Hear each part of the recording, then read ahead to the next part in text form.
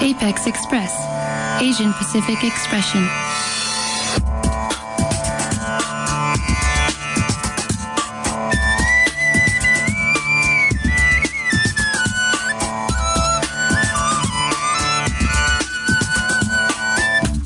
Community and cultural coverage. Music and calendar. New visions and voices. Coming to you with an Asian Pacific Islander point of view. It's time to get on board the Apex Express. Good evening and welcome to Apex Express, news and views with an Asian and Asian American point of view. On tonight's show, we spotlight some feminist films and performances happening at the South Asian Film Festival that begins tonight in San Francisco and runs till the 25th of October. I'm your host and producer, Preeti Manglashekhar, and on board up with me is Lucretia Burton. Stay tuned for a special feature on Filipino worker organizer Larry Itliong. Stay tuned.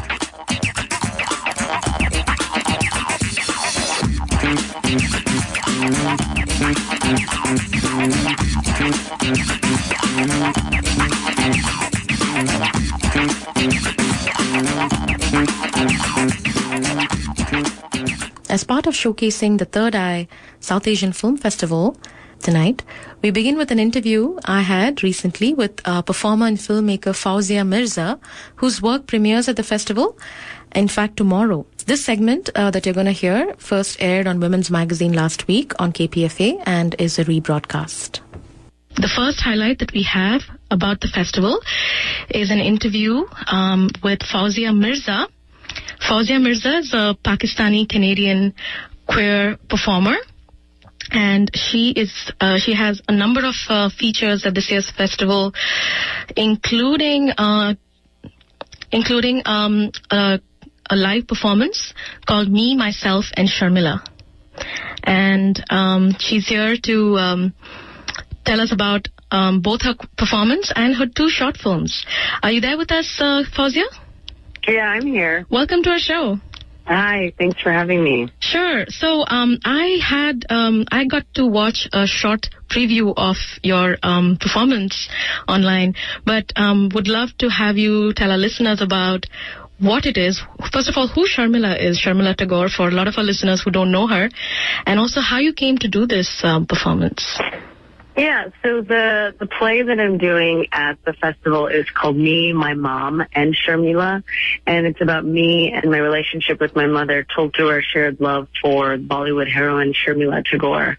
And Sharmila Tagore is she's a heroine in Indian films and in Bollywood films in the 1960s and 70s, and actually, is a sort of a part of a Bollywood film dynasty in many ways, because, her son is a guy named Saif Ali Khan, who's a very famous Bollywood actor, and he's married to Kareena Kapoor, who's also very well known in the industry. So she's, in the play, I equate her to the likes of Meryl Streep meets, Angelina Jolie kind of thing. So she's definitely one of those iconic actresses of South Asian films and South Asian cinemas, and actually was the muse for a very famous Bengali film director named Satyajit Ray, who gave Sharmila Tagore her first start when she was 13, 14 years old in his very famous Abu trilogies, which were sort of well known and world renowned even by really well known American directors like Martin Scorsese. So she's definitely this icon and film hero in our world, and she's the play is a lot about my mom and our relationship as well, and it's partially comedic, it's partially serious, it's all heart, and it's going to be exciting to do it in San Francisco for the first time. Right, and you also have two short films coming up at this festival, right? Fawzia, tell us a little bit about those two.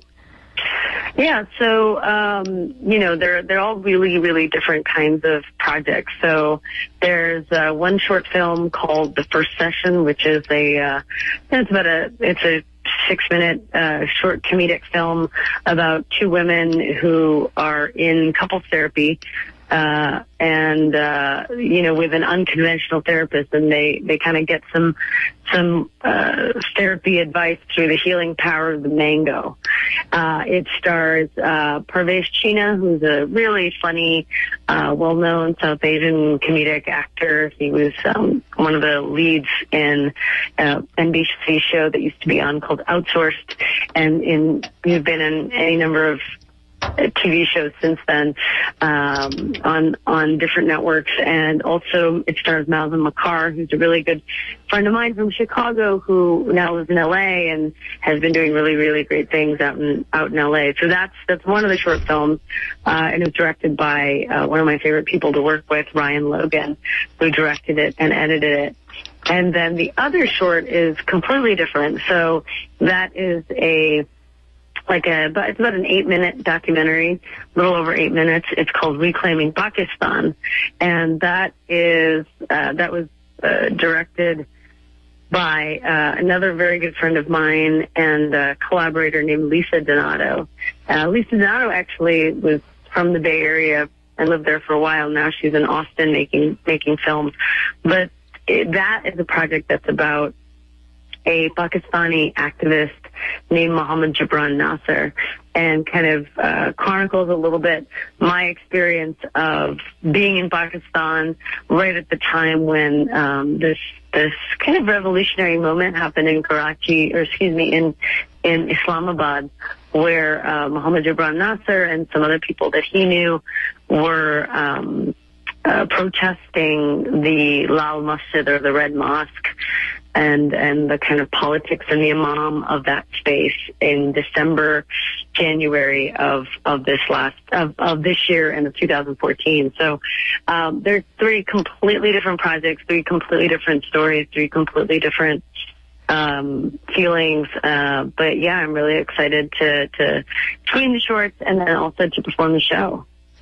Wonderful. And for those of you who just tuned in, we are in conversation with Fawzia Mirza, who's a feminist scholar, performer, and a Third Eye alum, who will be performing and showcasing two of her short films at the upcoming Third Eye Film Festival. That's thirdi.org. Passes are only available online, and early bird passes actually just ended on October 7th, but you should still go online and get your passes today. And I want to play the trailer of your performance, Me, My Mom, and Sharmila, Fawzia, before we come back. Okay, sounds great. You don't know Sharmila Tagore? She's an actress. She's an Indian actress. She's one of the most iconic Indian actresses ever. मेरे सपनों की रानी कब आएगी तू आए रुत मस्तानी कब आएगी तू बीती जाए जिंदगानी कब आएगी तू I know I haven't done this much before. मेरे सपनों की रानी कब आएगी तू आए रुत मस्तानी What's that? It's a hijab. Well, is it permanent? I hope so. चलिया तू चलिया प्यार की गलियां बागों की कलियां My mother was so beautiful. Like Sharmila Tagore, beautiful. किस दिन गाएगी तू मेरे सपनों की रानी कब आएगी Religion is kind of like humans. Completely imperfect. I want to tell you, Mom, but I just feel like you're not going to want to hear. Because that her path wasn't necessarily my path. Wow, that's really quite a teaser for your performance. I'm curious to watch it. And the description of it says it's a hilarious and heartbreaking coming-of-age story peppered with personal anecdotes, pop culture, and even some South Asian history lessons.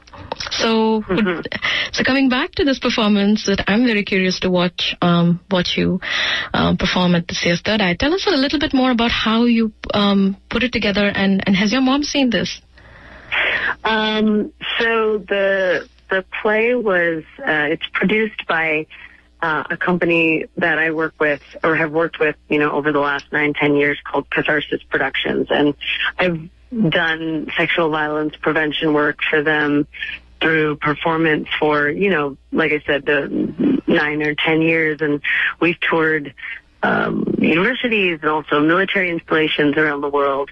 And they were really excited about me writing something that spoke to the stories that I wanted to share and spoke to me as an individual performer. So they, helped make this a reality. And I worked with a wonderful writer and dramaturg and developer of content in Chicago named Brian Golden.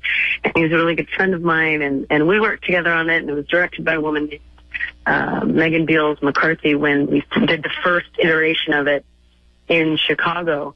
And so that's kind of where it started. And, I started just by writing some stories and sharing them with Brian, and he would ask me questions, and then, we continued this process for a while. I mean, it took actually a couple years to develop. And then one day I saw that Sharmila Tagore was actually going to be in attendance at a Q&A session. It was like a conversation with Sharmila Tagore kind of thing.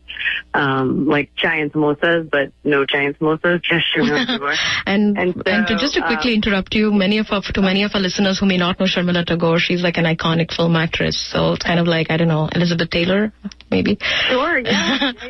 Okay. And so, I went to see her, and I listened to the questions, and I heard her speak, and I was inspired to create the structure of the play around that experience. So the play is actually, it's a woman going to a film screening and a Q&A that Sharmila Tagore is going to be at, and the woman has a question for this actress, and is really excited to ask her the question about her eyes and the secret of her eyes. So, in terms of wanting to, write the play, I've definitely always wanted to do a one-person show, and I think being South Asian and Muslim and Pakistani and queer, there's so many identities to grapple with, and I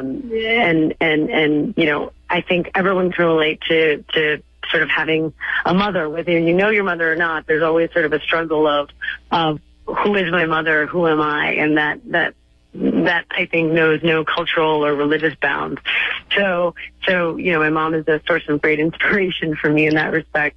And I wanted to tell stories. I don't think our stories are out there very much. I don't think we're telling our own stories. And, I think there's a lot of shame and guilt in our culture surrounding telling our own stories and putting those stories into words and on stages and in front of people and then performing them. And so I just wanted to kind of break all that down and just do it.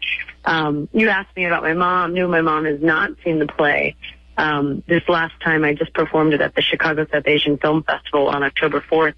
And my mom was not there because she was overseas, but this iconic actress, Sharmila Tagore, was actually in the audience. Oh, wow. And, I got to meet her, and she saw my show, which was definitely a dream come true. And did she like it? I think so. Yeah, we had a great time. I mean, she was overwhelmed.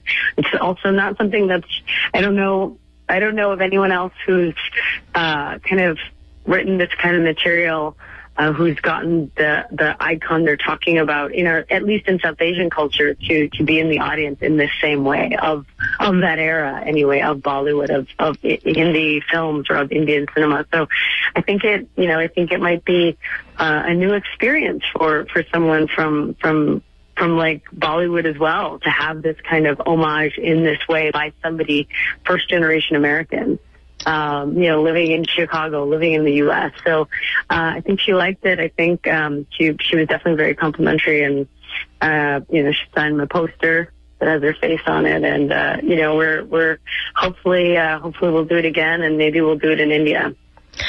Wonderful. And I want to remind our listeners that this performance and your two shorts are playing at the Third Eye Film Festival, and your performance is on October 23rd, which I think is a Friday, right? Yes. At 7:15 p.m.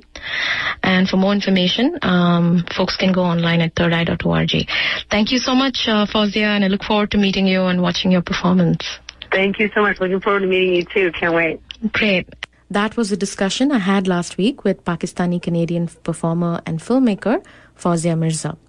Check out her show tomorrow at Third Eye at 7:15 p.m. at the New People Cinema. That's tomorrow, Friday evening at the New People Cinema. And for tickets and more information, visit thirdeye.org. Up next, another festival spotlight of a feminist film. Stay tuned. You're listening to Apex Express.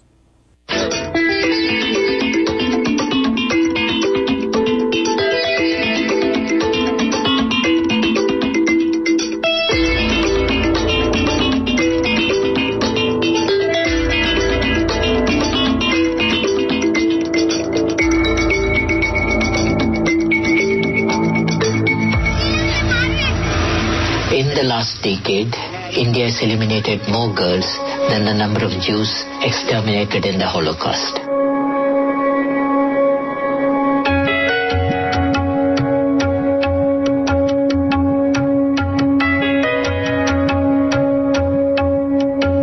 The day my husband and in-laws came to know that I'm carrying twins, the first thing I was told was that they won't accept two daughters in their house. And if they are girls, I have to get an abortion done. When I had my second daughter, I still remember my mother-in-law had a white chunni, the Indian scarf on her, and she was mourning.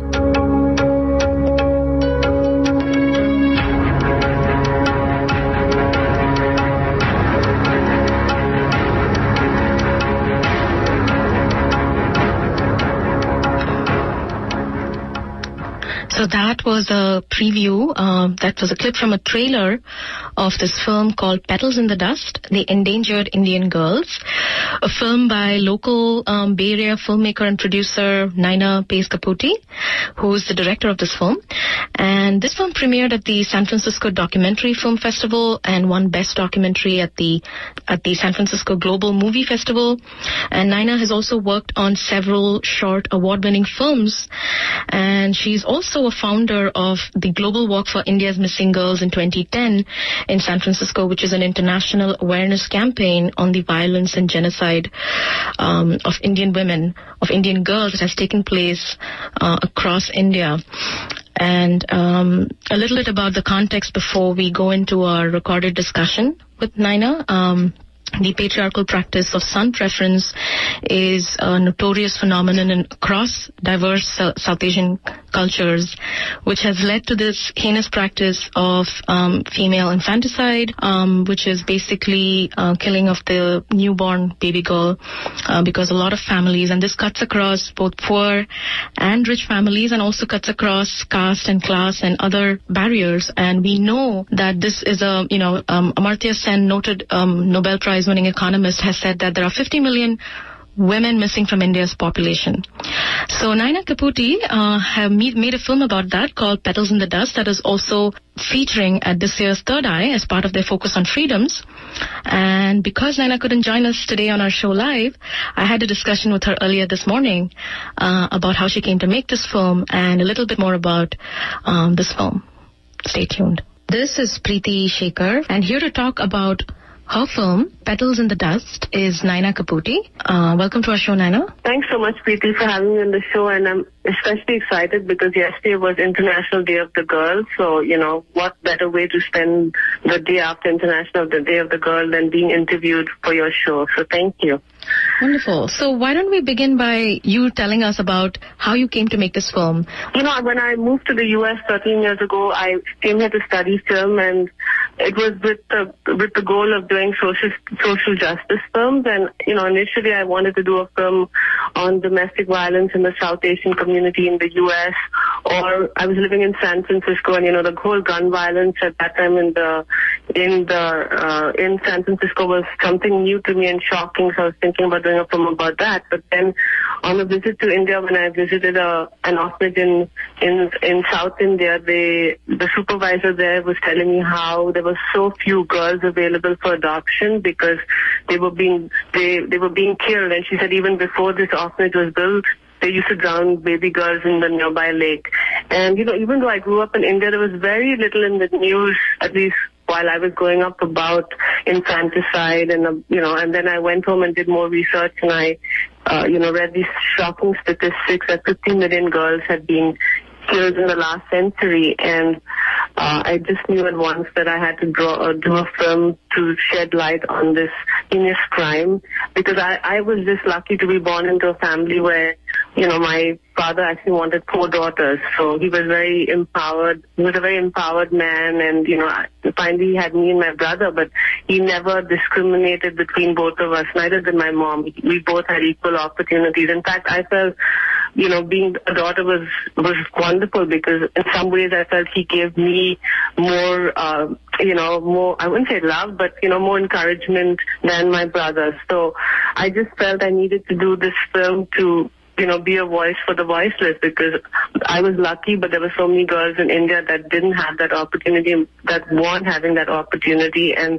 so that's how the idea for the film came about. Right, and there are a lot of stark statistics in your film that kind of highlight how, what we know as a very patriarchal sociocultural context in a lot of societies, including Indian society, and the son preference that has led to widespread practice of very heinous acts like female infanticide. So tell us a little bit more about some of the statistics that you surface in your film and that you use to tell your story.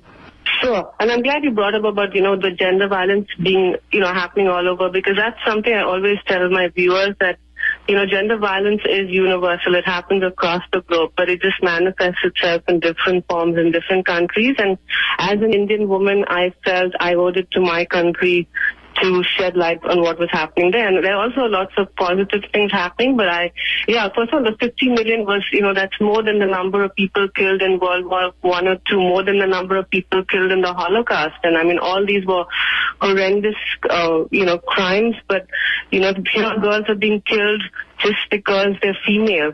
And, they say because of the number of girls killed in the gender imbalance, they say in 20 years' time, there's going to be 20% more men than women in India. And already, we're seeing the effects of this skewed gender ratio, because, one of the people I interviewed in my film, his name is Shafiq Khan. He runs an organization in North India where he rescues women who are trafficked as brides, because in many parts of North India there are not enough women of marriageable age, so men go to these marriage brokers, and the marriage brokers are really, many of them act as traffickers. So they go to families in Kerala or in the northeast where people are very poor and might not have enough money to pay as dowry, and they say, we'll get your daughter married. In fact, we'll give you money for your daughter. And then these girls who come to the north, they don't speak the language, the culture is different, and then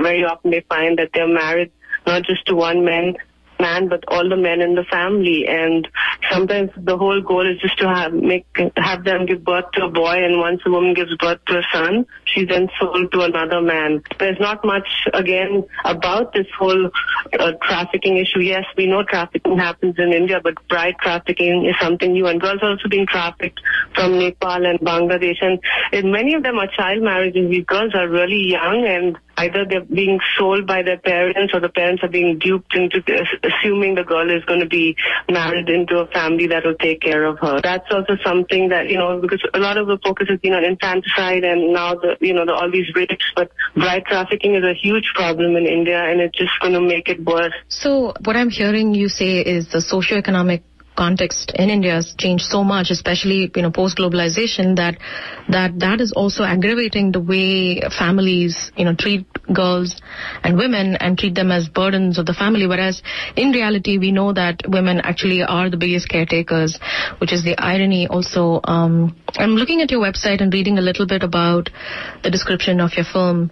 It says the film explores the cultural origins of this vast genocidal crime and includes the voices of activists and gender experts, and Nobel Prize winning economist Amartya Sen had said that there are about 50 million women missing from India's population due to such practices. And one of the other things I also would like you to highlight is two things. One is there are strong stories of survivors in your film that kind of, in this such a bleak and depressing context also show that women are also rising up as solutions where they can. So tell us a little bit about that I think I really liked about your film. Absolutely. So we do highlight stories of women in our film who are, who have faced discrimination or faced violence, but we what struck me about all these women, first they had the courage to come forward to share their stories. In India, it's not easy. We don't have shows like Oprah where people talk about, their problems. Usually, if you have a problem, especially when it's related to your gender, you keep it within your family. So I have utmost respect for these women coming forward to share their stories. And all the women who spoke, who were interviewed in my film, said they did this because they felt that, it would give other women the courage to come forward and speak about it and to stand up for what is their right as a woman in the world's largest democracy. So one of the women, very powerful woman is Sunita Adlikar. Her mom died when she was 16 days old, and her father did not want a daughter. So when he was handed the little girl and told to take care of her because the girl was born in her grandfather's house, he took the little girl and buried her. And luckily the grandfather, sensed something was wrong and followed the father and was able to find where the little girl was buried and rescued her. And the grandfather, again, in those days, a man rescuing the daughter from infanticide was taboo. So the whole village rejected them, and they had to move from village to village because no one wanted to have a girl in that village that was not wanted by her father. But anyway, she was brought up by her grandfather, educated, and she has gone on to become, she's a politician now. She's written a book, and she also advocates for girls. So she goes down her village and, promotes the value of daughters, and people see her as a role model. So she goes and speaks to the men and tells them that your wives get involved in my movement. And because of her, they have found, she lives in a village called Latur. They have found that the gender ratios have really improved since she's taken on this role of encouraging women and promoting the value of daughters. So she went through so much trauma in her life. She could have just turned in on herself, but no, she said, I want to improve the lives of other women. She, for me, is a wonderful example of someone who has, not only survived a very traumatic experience at a young age, but also is doing something to not only improve the lives of women, but to show that women are equal to the men and getting not just the women involved, but the men as well. And she has a very supportive husband. So that's another thing that is very positive for me in the film. Starting with my own life, and my father was very supportive, and now my husband. So I think, also having the men involved. And then there was another woman who was rejected by her family and then thrown out by her husband because she didn't bring in enough dowry. She eventually went on to adopt a little girl who was abandoned in a garbage bin in South India because she was one of 4 daughters and also had a horrific skin disease. And this woman told me that she had such a miserable life when she was growing up because she was a girl. And, again, another woman, instead of turning in on herself and feeling sorry for herself, she said, I want to give my daughter, that's why I adopted this girl, because I want to give her quality of life and the love and the care and the empowerment that I didn't get. And she not only is educating and taking care of this girl, but she also helps other low-income women become self-sufficient by teaching them tailoring skills. So another remarkable woman. And then another woman who's been fighting for justice for the last 10 years is Dr. Mittu Khurana. She was pregnant with twin daughters, and her husband, even though they were really wealthy, her husband did not want her to have daughters. She said they could afford to have 10 daughters in the house if they wanted to, and they did an illegal sex determination test. And when they found that she was pregnant with girls, they started harassing her to terminate her pregnancy. And, in India it's illegal to find out the gender of your baby. So she found out about this, and she went to court and has taken her husband to court. And she's been fighting for justice for 10 years and not given up despite death threats, despite all kinds of harassment from her husband, the hospital, the legal authorities. And she just emailed me last week and said, after 10 years of fighting for justice, the case was dismissed. Her husband and the hospital have gone scot-free. And not only that, her husband might get full custody for the twin daughters that he didn't even want. Yeah, and at the same time, a strong woman and one of the few women that's come forward to fight this battle. Right, and this is a major case. I remember made a lot of news as a positive example of, a woman standing up and speaking out against a lot of odds. And right. So that's, I'm glad you highlighted that in your film. And one of the things also, Nana, I'd like us to talk about before we wrap up is also in the diaspora. One of the things that we know is these kind of attitudes, the patriarchy that persists through generations doesn't just die when people leave their home countries and migrate. The South Asian diaspora is notorious for just, for carrying on these practices here in new and different ways as medical technologies, kind of evolve. Sure. And that is something you also highlight in your film. So speak to that. Tell our listeners a little bit about that practice. And this is something I've also learned about here when I came here as a journalist to the Bay Area, and the facilities available for South Asian couples that are offered in the name of gender balancing and other things, but actually are helping to reinforce these deep-seated notions of patriarchal discrimination. Absolutely. So, I just wanted to give you a little backstory. So one assumes that, gender discrimination, gender violence happens among the poor, the uneducated in India. And first of all, I wanted to change that. And that's why in my film, both in India and the Indian diaspora, I show educated, wealthy women who are also facing this violence. In fact, I met women and families in India who, and many of the people in the tribal areas and even in the, in the rural, who are low income actually want daughters because they see daughters equal to sons. So it's a myth, and I wanted to change that. It happens across the board, across religions, across education, across the whole socio-economic structure. So that was one thing. And what was shocking for me was to find that as you said, it also existed here in the U.S. Yes, the U.S. also has various forms of gender violence. I mean, you have date rape, and there is a lot of sexual violence, domestic violence. But I just assumed that Indians who came here, especially since it's a lot of the educated Indians, which have changed their way of looking at women. And I connected with a non-profit here, Maitri. We actually have the president of Maitri, Sonia Pelia, featured in our film. And, the statistics on domestic violence and how educated, wealthy or middle-income women are treated even here in the U.S. and in Canada was very shocking to me. And then the whole issue of son preference, that there are fertility clinics, both, in the U.S. because it's legal here to, use this technology called pre-implantation genetic diagnosis where you can find out the gender of the embryo, and then, only embryos of the desired sex are implanted into the woman. And I have seen, Indian newspapers in the U.S. advertise this technology. There was even a newspaper in Canada which ran an advertisement for the same technology, that was offered by a U.S. Company.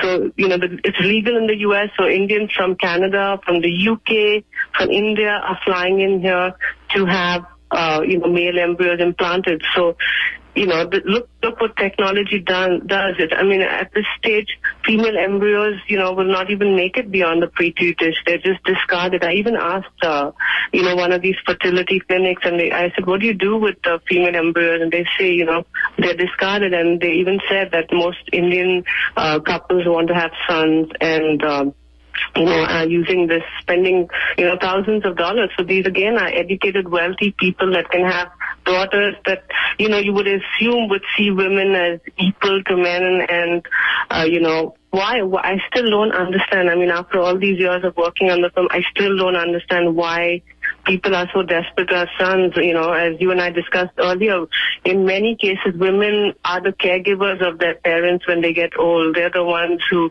provide financial and emotional support. there are lots of wonderful sons out there too, but why? We have had women prime ministers, women presidents, the women goddesses. We have, now we have women in the army, in the Air Force. So why this desperation to have a son is something that I still, it's so ingrained in our psyche. How do we change it? And that's something that I think all of us together, because as long as people, it all starts with how one sees, daughters, because then it transcends into how one sees one's wives, how one treats women in the community. So my solution is, we need from a very young age to teach our sons that girls are equal, be it through, sporting activities, through gender studies in schools, through, our communities and at home, and also teach our girls to see themselves as equal to boys and to see themselves as empowered and not to stand up for any kind of discrimination at any stage in their life. I believe that's the solution, that starts from a very young age, and and then and that we set good examples, good role models for these children, not just women but men who are empowered, like my father, and I'm sure a lot of other amazing men in the community who don't even think about whether it's a boy or girl. They just see them as their children and as equals. If you're just tuning an interview I had earlier today with Naina Kaputi, a local Bay Area filmmaker and producer, on her latest film, on her first film actually, Petals in the Dust, which is one of the films spotlighted at this year's Third Eye Film Festival.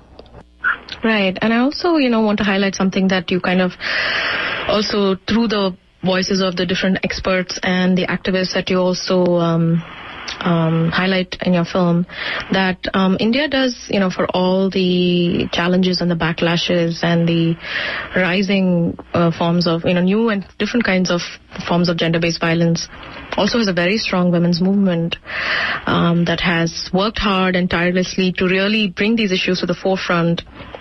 And even the Delhi gang rape that you kind of highlight is, and the subsequent coverage by the media and globally also the outrage against what's happening in India, it did not come out of nowhere. It came because of years and years of hard work of grassroots women's groups and activists really pushing for that. So I think that's something we often tend to forget too, because change cannot come through individuals, it cannot happen instantly or through, one film or one book, but it happens through years and years. And that's probably also why I think we, especially here in the Bay Area, I think are notoriously impatient. Like we have these apps and newfangled technologies, and we're so impatient that we think that, things can change in an instant, but really it takes a long time for change, and it takes organizing and protests, and so there's need for that kind of real-time activism in this day and age of Facebook and hacktivism. So we need to really also highlight that those voices also that you kind of surface in your film are important. Right. Sorry, and that's why in the film, almost every segment ends with a non-profit and what kind of work they've already done, because part of my film, besides creating awareness, is to get people to support these organizations, because I handpicked a few organizations, like you said, that have worked for years on trying to bring about change, organizations and individuals. So right, like Vimochana, right? I'm trying to remember the Vimochana, they were one, they've been, they're the ones who changed the face, who even brought domestic violence and, the dowry deaths to the forefront. No one even spoke about it, and they've done such amazing work in San Francisco. There's a lawyer in Mumbai who does undercover, she sends in, I'm sorry, I'm going to just cut that because I don't know how to word it, but Vimochana, definitely. Great. So we are over 20 minutes to wrap up, Naina, but quickly, if you want to tell listeners how they can find out more about your film and also how they can watch it at the Third Eye. Okay, awesome. So thank you, Preeti, for having me on the show, and I'm really excited to have my film screen at the Third Eye International South Asian Festival in Palo Alto. It's going to be playing on November 1st at 2:45 p.m. When I started making the film, one of my goals was to get into this festival because I know they're so supportive of women's issues. And for more information and to view the trailer, you can go to my website, petalsinthedust.com. And thank you so much again for having me and for helping me promote this film and this cause, Preeti. Absolutely, and also urge our listeners to check out thirdeye.org, thirdi.org, for to find out about films at the festival, about Naina's film, and also to buy tickets online. So thank you, Naina, and good luck. Thanks, Preeti. Thanks, and thanks for making the time to... Sure. That was a discussion I had with local filmmaker Naina Kaputi about her film Petals in the Dust, that screens at Third Eye this year on November 1st in Palo Alto at the South Bay edition of the festival. Up next, we bring you a special feature put together by Sarah Blanco and Frank Freewheeling Sterling for Apex Express.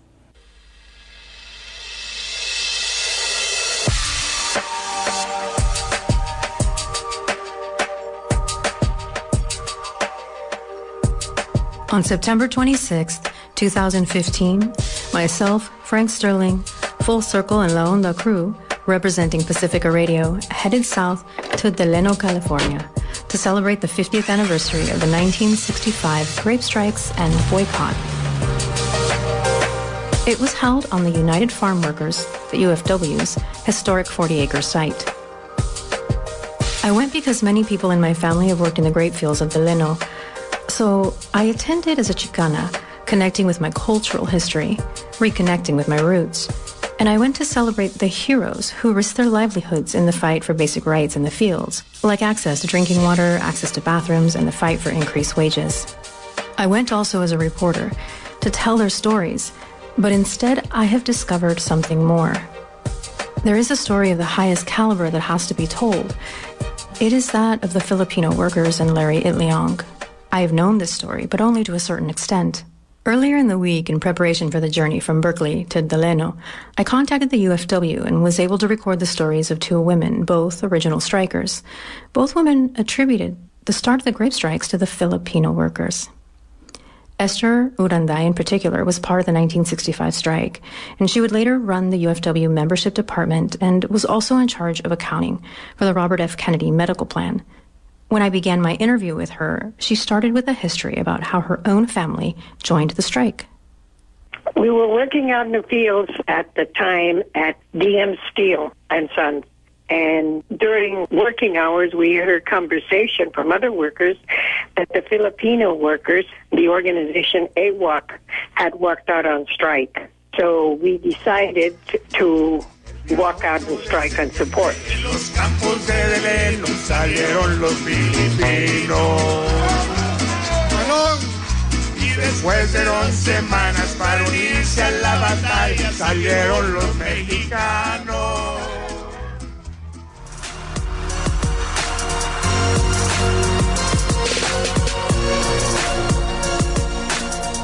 Everyone whose stories I recorded, basically everywhere I turned, including found in the music by Teatro Campesino, there is a recurring background story. But it seems that the history of the heroism and activism of the Filipino workers and Larry Itliong should really be more at the forefront, because they were the reason that the grape strikes started to begin with. The day of the 50th anniversary festivities, Filipino strikers were honored. Original striker John Armington takes the stage to talk about his father, Bob Armington. John delivers a speech to us from his experience because as a child he was present during the farm laborer meetings. Here we listen as he talks about the vote that took place on September 7th, the day the vote to go on strike took place. It's also the day before the strikes of September 8th began. Here's an excerpt of John Armington's speech. The meeting was to start at 3 o'clock.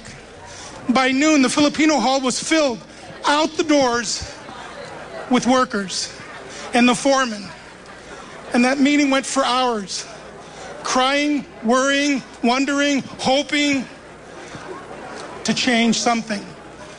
And finally, after many, many, many hours, Larry asked if there could be a vote. And that day they said, who agrees? The whole room raised its hand. The Manongs raised their hands. And the next day at 3 o'clock in the morning, we met at the hall and the strike began.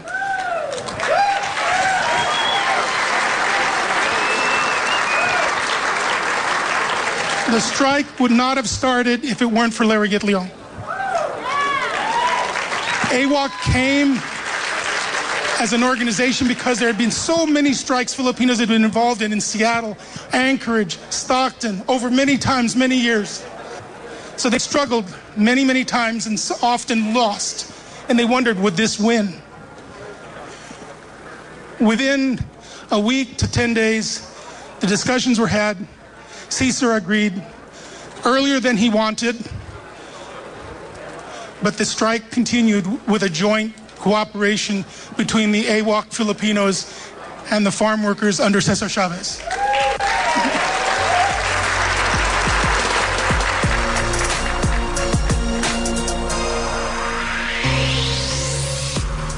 In his speech, John Armington not only tells us that his father, Bob Armington, made the formal motion to strike during the historic strike vote meeting on September 7th, but he also credits Larry Itliong.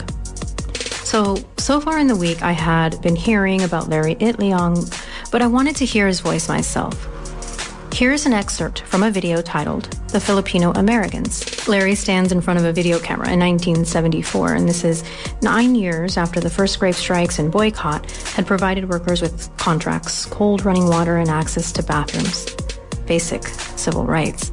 He reflects back on the early days of the Filipino farm laborer experience, which really relates to the farm laborer experience of all ethnicities and cultures across this nation.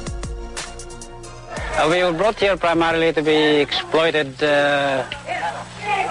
on cheap labor to where the employers could make a lot of money. Now, for the many years that we have been here, Filipinos have tried to organize themselves to the extent to try to bring about a better working condition and also to increase their wages, which are the lowest in the country. In this struggle, it was not easy for the Filipinos to develop their organization because the forces of the employers are against them. The city, the state, legislators are all against these people because of the fact that we are minorities which has different color.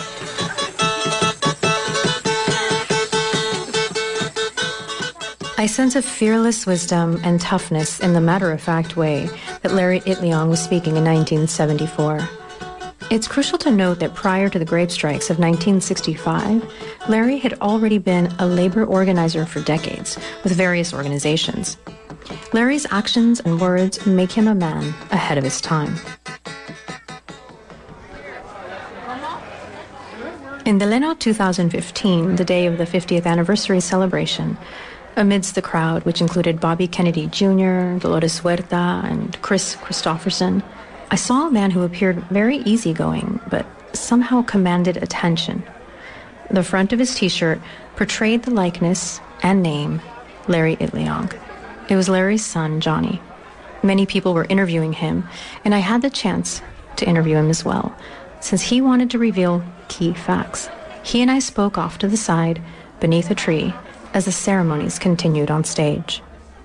Well, let me be clear why I'm here. I'm here to help correct the narrative that has been put out for many years about the UFW. My father asked Chavez to join the strike. There's a few things that need to be cleared up about the whole history of the union. People do not realize that the NFWA was an association, that was not a union, and that AWOC, Agricultural Workers Organization Committee, which my father was the strike director for West Coast, and 1 month prior started a strike in Coachella. So the strike actually started in Coachella 1 month before September 7th when they took the vote and the 8th when they walked out of the fields. And this is the history that's not being told by the UFW. So now, through at least two different people, I have been informed that not only was Larry Itliong a key player, but he really was the catalyst for the historic strike, and that there should be more UFW founders in addition to Cesar Chavez and Dolores Huerta. In fact, Johnny Itliong mentioned others as well. Let me name off the names. Ben Gines, Philip Veracruz, Pete Velasco, Andy Umatan, and even El Rojas. And the other one was Gilbert Padilla. And they should be given the credit that is due them. There is something to be said about how some people identify with their own cultural heroes the most. But if there's more to be told, more heroes to share in the action, should we not all embrace them? In order to maintain the momentum of the 1965 activism, we have to honor the Filipino workers and Larry Itliong whenever the grape strike is remembered. We can all keep our heroes, but never forget those who shared in their heroism. As a Chicana, one of my heroes is Dolores Huerta. Here is her closing statement from the podium at the 50th anniversary celebration. Organizing. One more thing, we got to make sure we get involved in voting. This is the legacy of the union. We got people registered to vote, and we make them get out to vote so that we can get good people to represent them, okay? Que viva la Unión de Campesinos! And then this is Larry Itliong speaking in 1974. eventually we figured that in order for us really to develop the kind of vehicle that we need to use to help ourselves, we have to get involved in the political structure of this country so that we can then have an input as to the kind of legislation that needs to be passed where protection such as our right to organize is going to be embedded. And also we as Filipinos in this country must have that kind of position.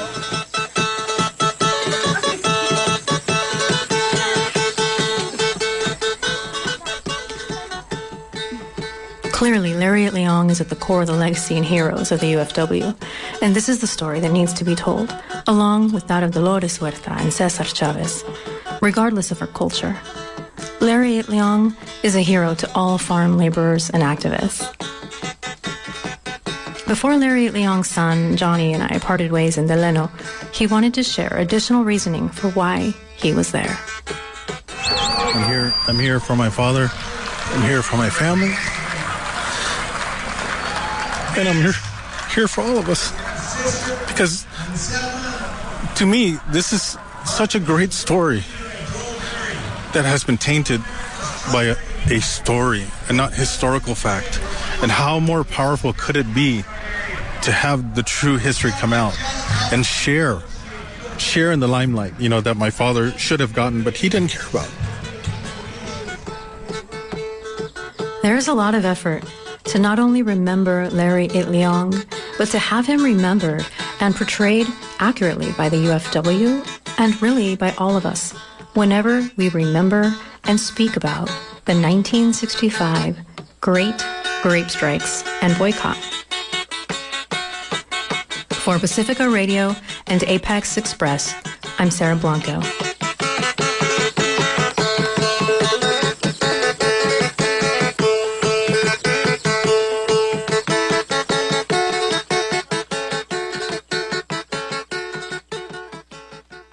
You just heard a special feature put together by Sarah Blanco and Frank Sterling on Larry Itliong. Thank you, Sarah and Frank, for sharing your piece on our show. That brings us to almost an end to our show, but a quick community calendar announcement before we wrap up tonight's show. Hashtag Survived and Punished, if you don't know yet, is going around on the Twitter and social media circles and highlights yet another face of the brutal and pervasive prison industrial complex in the US and the need to build radical coalitions to end the criminalization of domestic and sexual violence survivors. This Saturday, October 24th, there's an important film screening followed by a discussion. The film is Out in the Night, followed by a Q&A with Renata Hill of the New Jersey 4. A note from the organizers. The survival actions of so many survivors of domestic and or sexual violence have been criminalized by the state. Some survivors are still in prison or on parole. Some are languishing in immigration detention. Some are confined to their homes, and some live with the threat of incarceration or deportation at any moment. Some did not make it out of prison alive. The risk of criminalization is particularly high for black women. 85 to 90% of people in women's prisons experienced sexual and or domestic violence before they were incarcerated. There are so many more stories and we have so much work to do. Join us for this powerful film, powerful speakers and strategic conversations to map out where we go from here. This wonderful event is organized by the California Coalition for Women Prisoners, the Free Marissa Now Coalition, and Stand With Nan Hui, along with the Center for Race and Gender. So do check it out. For more information on our community calendar, to subscribe to our podcasts or listen to our archives, hit up our website apexexpress.org. If you have a show or a segment idea or you'd like to get involved with our collective, email us at apex@kpfa.org. I've been your host and producer on tonight's show, Preeti Mangla Shekhar, and on board with me has been Lucretia Burton. Our outro and intro music is by Asian Crisis. Thank you for listening and tune in next week again for our pre-Halloween edition of Apex Express.